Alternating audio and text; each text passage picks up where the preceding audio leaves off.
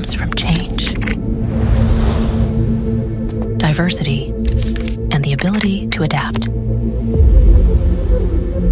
Energy suppliers worldwide are facing unprecedented challenges to ensure security of supply in the face of rising energy demand. This is the story of a project team looking for solutions for the next generation of relay test sets to meet these challenges. This is the story of the new CMC 500 from OMICRON.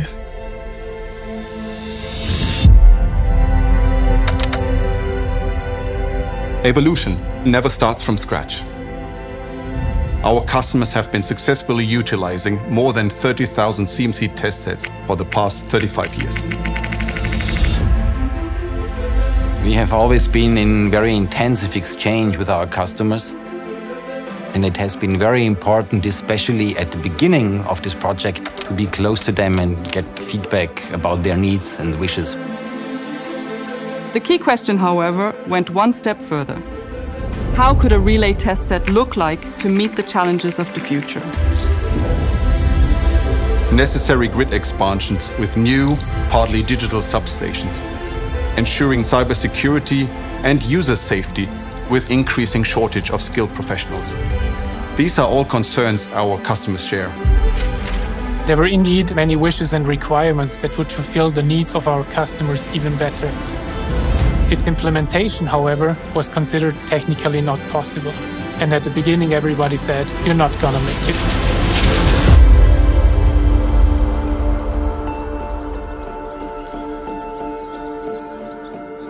To reach the unreachable, to push the technical boundaries has always motivated us.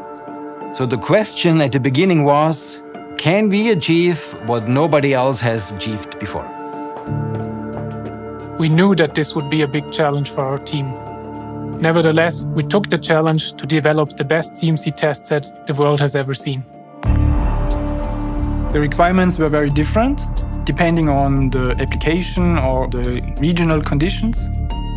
There were wishes for 3 current channels, but also more than 9. Some of our customers were asking for higher amplitudes and higher output power. And some were even asking to use a CMC for primary injection.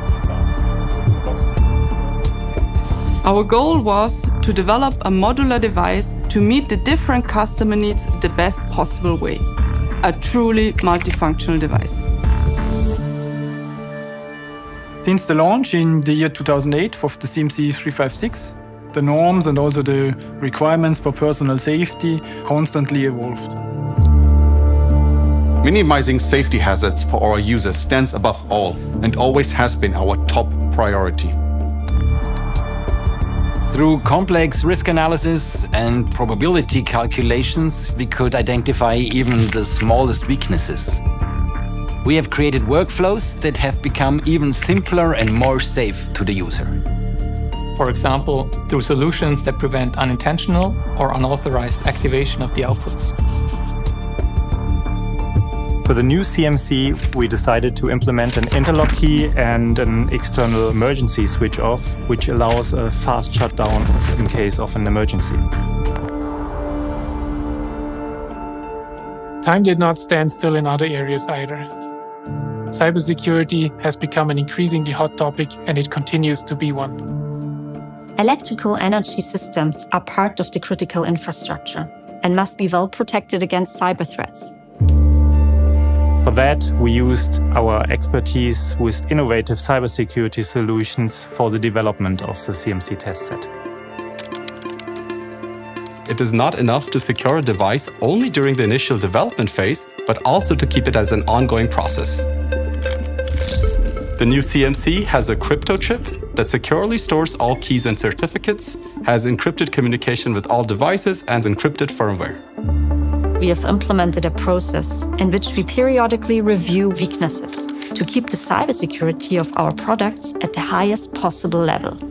With all these measures taken, we have succeeded in probably making the CMC the most cybersecure test set in the world. We were very proud of all the new features we put into the new CMC. But now it was also about meeting the new requirements for output power and also number of current and voltage channels. We unfortunately had to realize that our prototype has become too big and too heavy. Integrating all these requirements while keeping it small and lightweight, that seemed impossible. When trying to design small and lightweight devices, heat is usually our biggest enemy. The smaller the device, the more complicated the cooling. If it wasn't for the cooling, things would be so much simpler. There were only two options: make compromises or take a step back and rethink the entire concept. It's easy to make lazy compromises, but we are just not the guys to make compromises. This essentially meant back to square one.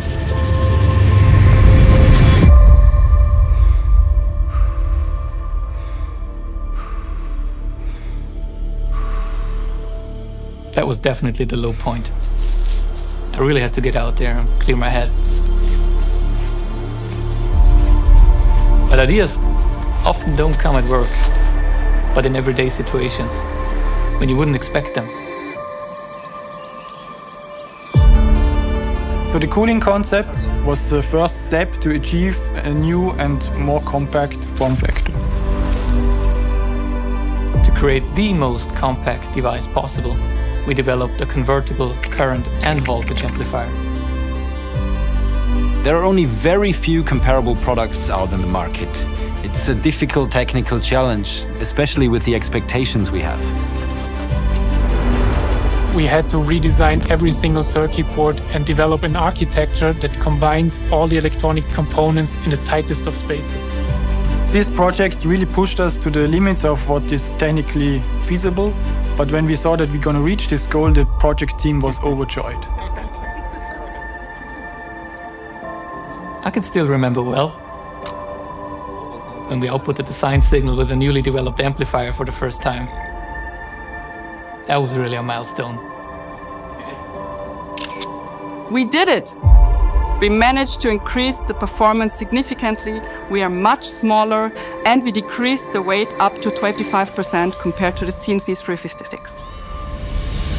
After the prototyping phase, we took the CMC into the field to ensure its reliability.